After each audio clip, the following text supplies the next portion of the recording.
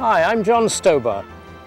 We're in the most picturesque part of England, right at the rocky coast of Cornwall, where the fields come down to little coves and there are many fishing villages and tons of subjects for the artist. Let's go and see what we can find in these coves and see if there's something nice to paint.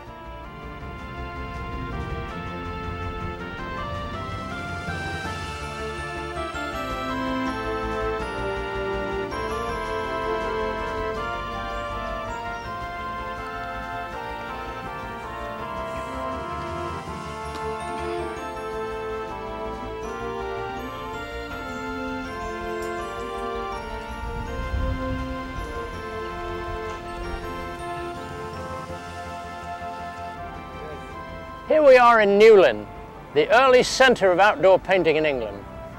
And who should we find here but my friend Bert Wright, who I'm hoping will come and join us for a painting trip today. Bert. Hi John, great to see you. Good to see you. I see. Oh, look what you're up to. Yeah. Fantastic. Well, this is one of the subjects which in the 1830s was still being painted by the outdoor painters. Absolutely. Well, we're going to have a nice day today and we're going to have a good painting session. Great. It's a great place, nice to be back. Fabulous. Well, Bert, we've got a blustery day here, haven't we? We sure have. And the main thing that is in front of us is basically a triangle, and I think it would be a very easy thing for a beginner to attempt. There's nothing really complicated about it. I've been thinking that maybe I don't want that island with the abbey on top. I don't want that to be isolated in a pool of sea. I think I'd like to bring the shore in the bottom edge with a little cluster of houses on the right.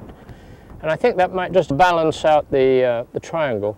And I'm just going to try that before I decide definitely whether I'm going to do it. Okay. Well, this is always the dilemma of whether you use a little bit of artist license to achieve a painting, or whether when you're painting an actual subject, you've got to keep it within the bounds of recognition so that you don't move things around too much so that people can't recognize the subject you're going to paint. Absolutely. But I agree that compositionally we don't want this island just floating in the middle of the sea. Right. Okay, well, we've got quite a breezy morning here, and as you can see, the easel's going to be rocking around somewhat, but that's no problem. I'm painting watercolour this morning, and I've always used this rig for many years, which I designed myself. It's on a basic video tripod, and the fixing at the back is the same that you would get on a video camera.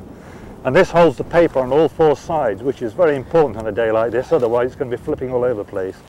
The other reason for this is that for those of you who know about watercolour painting, I don't need to stretch the paper because this will hold all four sides flat.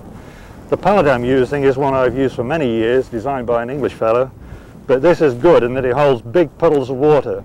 I find a lot of people try to paint watercolours with insufficient water, and when you do that you get a very dry, insipid looking painting. When you're painting in watercolour you need plenty of water on it, plenty of colour to get the real lively effects that you need. The paper I'm using is French, it's Arches watercolour paper, heavy weight, 300 pounds weight. Can be seen to be a little expensive at around sort of $8 a sheet, but nevertheless it pays off. I always believe in using good materials, good brushes, good paints, always use artist quality water paints. The reason for that is, again, little expensive, but they will never ever fade. Whatever situation they're in, I've got paintings now, been on people's walls for about 40 years and there's no fading at all. Use a lesser quality paint like a student's quality and you tend to get some fading, maybe over a couple of years, but it can be very irritating. So I'm just about ready to roll now.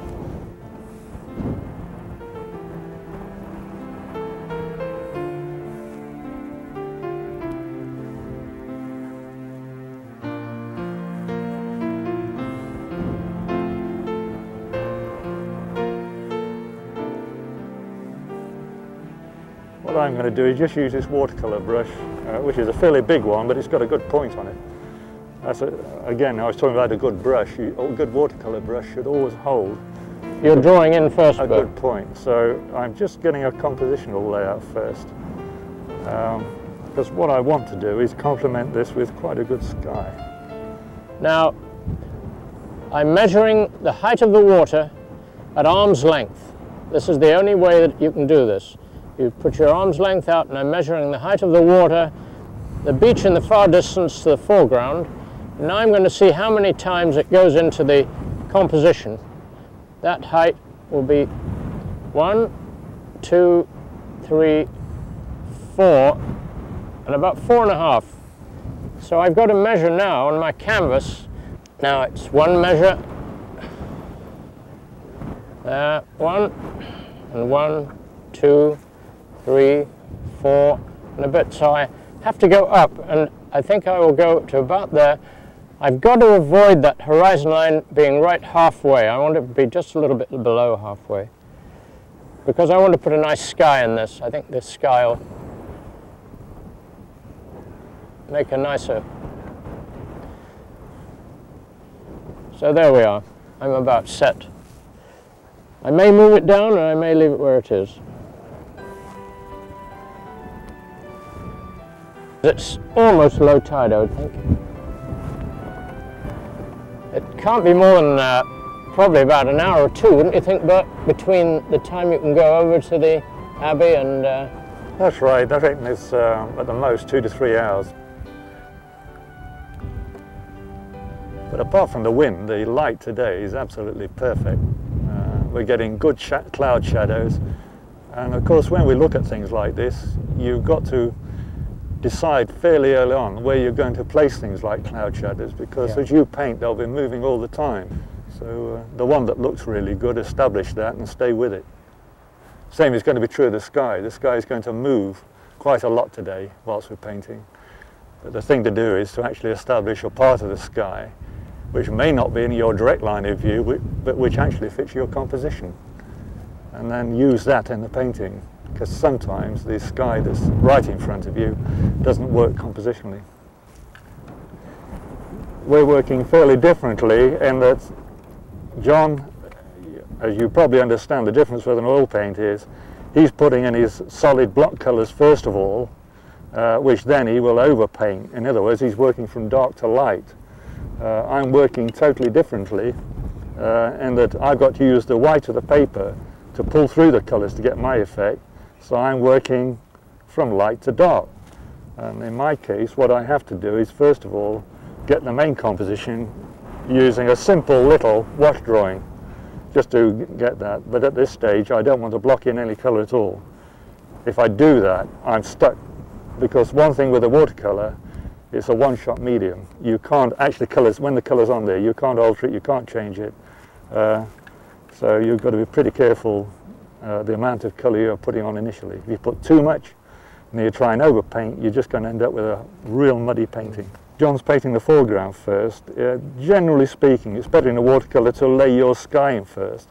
The reason for that is that that has got to dry before you can paint the rest of the painting, or at least it's got to be touch dry. If you try and paint the sky on top of the foreground, then it will bleed into the sky. I like the way the, I call it the castle. It looks like a castle more than an abbey. It looks terrific, doesn't it? I want that to be in the light and the distance to be in the shadow. I think that'll create a terrific effect. I'm going to put in a sky at the moment, which is not the sky that's in front of me, but I've been looking to the left whilst I've been painting, and there's a good sky there which I think will suit this. And what I've got to do is work out the tonal values of this, because this morning the light is reading from left to right, which means you've got a strong left-hand light on all the buildings and cast shadows on the right. But I've got to get sufficient depth of tone in the sky to make that building stand out. Also, I don't want a sky which is going to be horizontal, because basically we've got a horizontal composition here. So I'm putting a sky which has got a good bank of cloud on the left.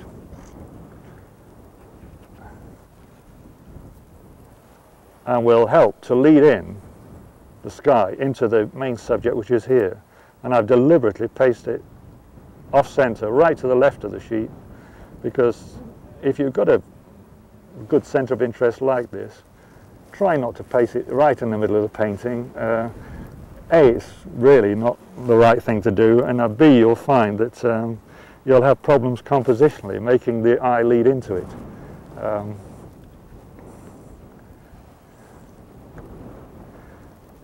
The whole thing with the composition, if you can, is work it in advance so that you get your subject matter quite naturally. Don't do it in a forced manner, but quite naturally, taking the eye into the main area of interest. I'm redrawing a little mountain.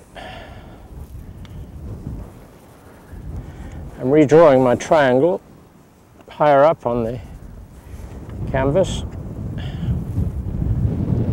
because I've decided that the horizon should be slightly higher.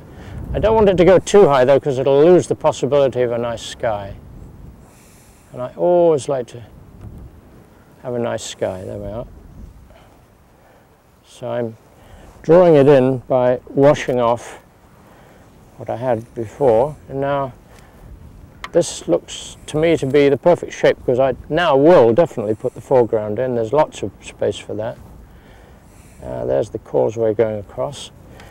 The little farm buildings, or whatever buildings they are, in the right-hand corner, I'm going to bring about 200 yards left.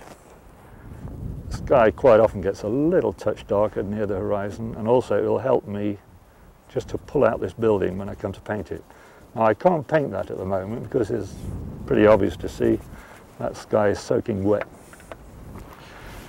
But what you do is try and help that situation by the bottom edge, just taking a piece of kitchen paper or whatever and just soaking up the bottom edge.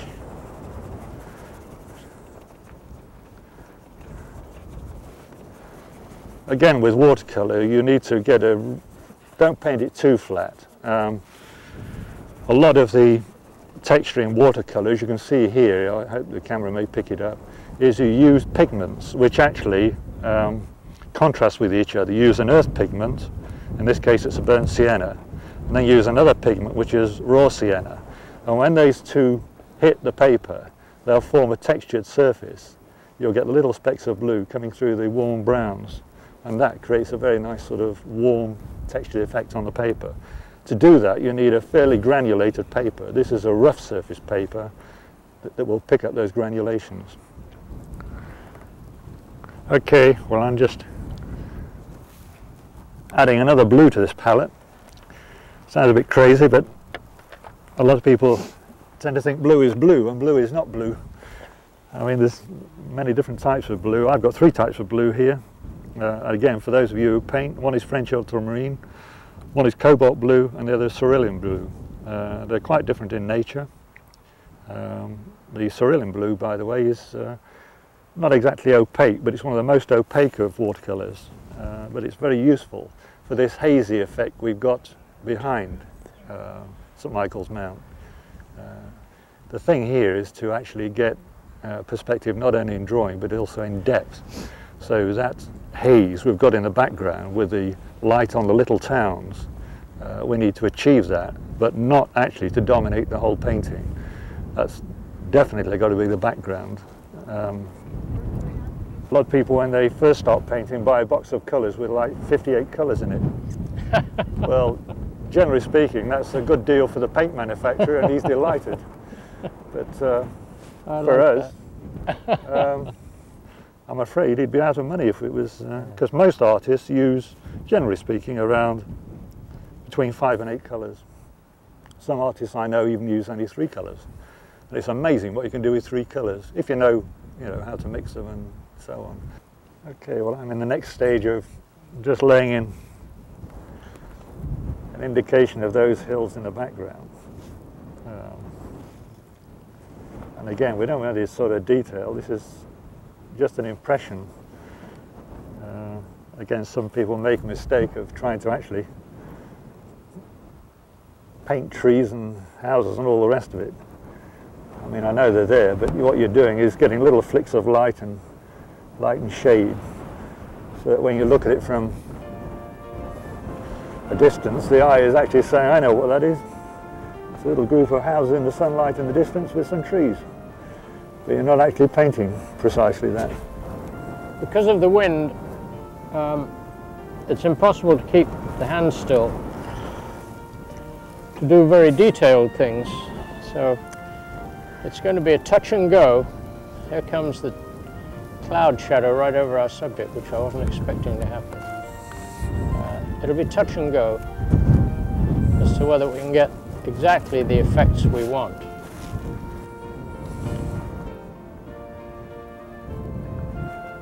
I have to work in sort of phases. In other words, this has now got to dry before I can get into the building proper. So what I may do is actually switch down onto the water and leave this right till the last. That would be good anyway, because I can catch the light then just the way I want it. What I'm going to have to do is paint this stretch of water here, which is a shame really, but I can't paint the water into the buildings, so I've got to paint the buildings into the water. Again, I'm putting an undercolour here. Never paint a straight blue if you can help it. There isn't such a thing as a plain blue in nature. There's always an underlying colour. And yeah, I'm using a slight wash of yellow ochre raw sienna.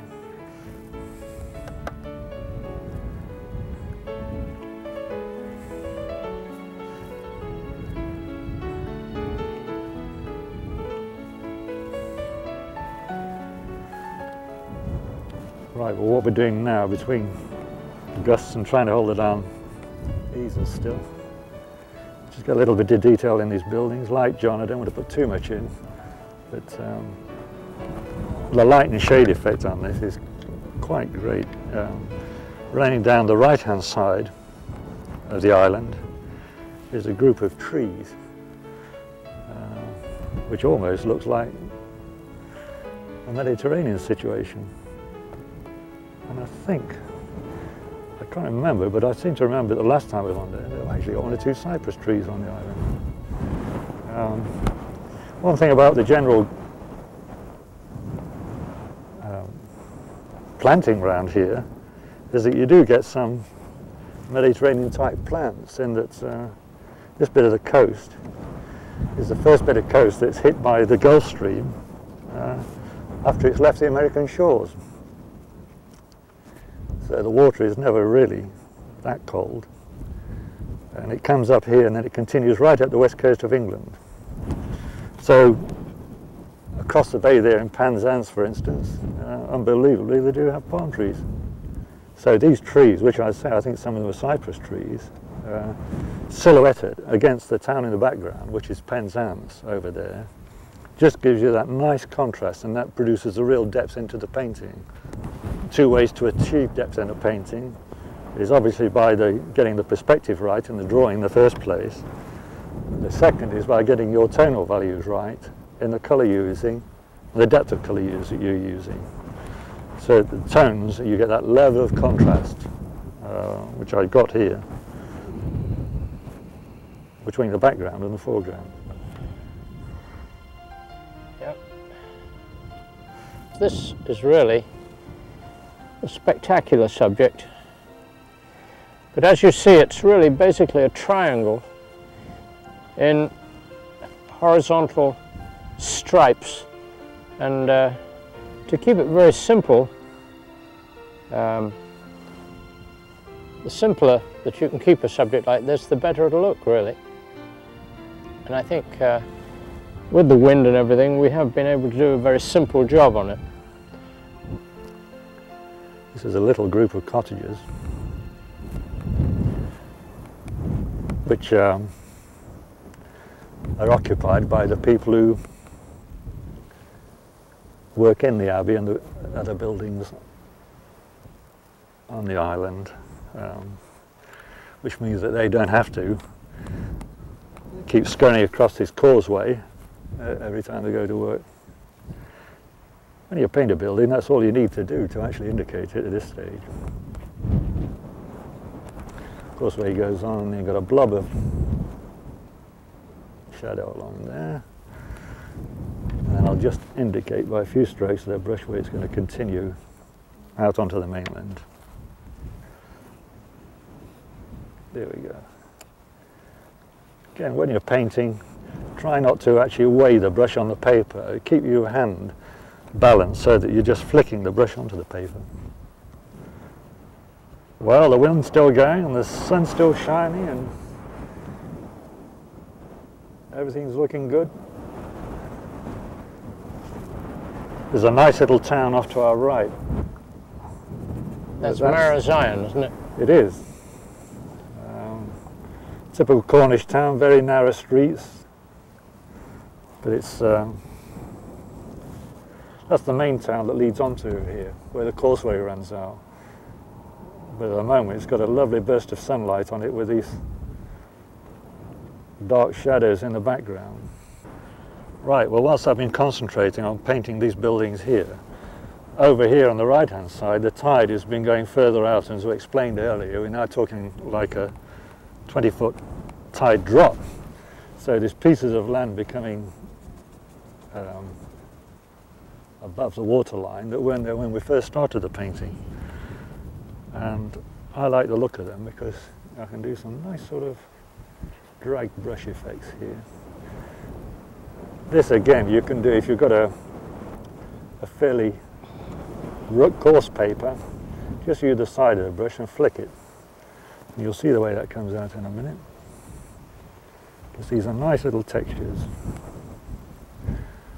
And here, I'll just indicate the top of it as a cottage. Just sticking above its roof is something like that. I'll just block it in roughly like that with its chimney there. Just give me a little bit of foreground interest down here. I don't want to carry that, I just want the water here. But this will just show these little shoals of rock coming in here. And again, this is really using a semi-dry brush technique. And in America, of course, the fellow who was the real exponent of dry brushwork is Andrew Wyeth, who nearly all of his paintings were dry brush. If this darned easel would keep still, we'd get something better. But anyway,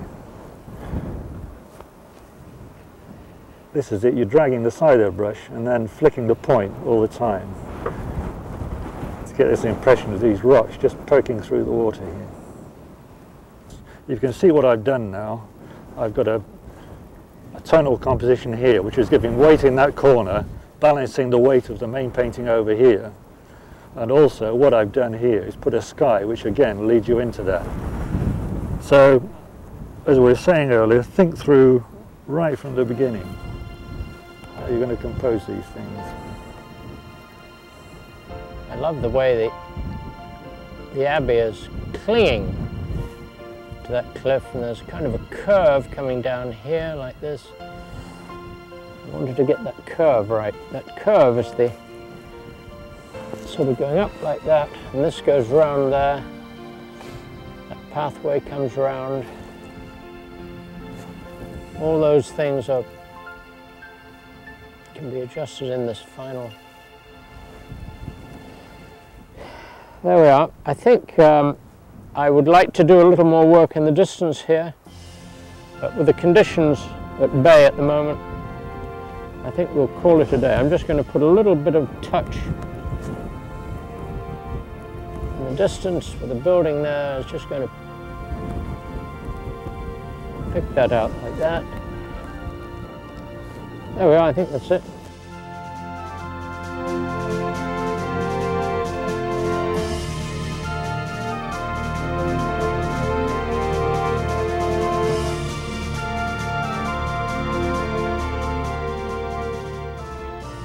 You did a good job. Yep, that's interesting. We've painted very similar compositions. Sometimes we don't do that, do we? We both got it, really, I think. Yep, definitely, definitely. Well, I tell you what, I mean, apart from anything else, you're frozen, I'm frozen. I think a good old Cornish pasty is what we really need. Yeah? Why not? The last time we did this, it was fish and chips, but this time it'll be Cornish pasties. A Cornish pasty it'll be. Great. Good okay. idea. Very good. Really enjoyed it, John. Fantastic. Thanks. Well, we've come to the end of our Cornwall visit. I hope you'll join us again on Worldscapes.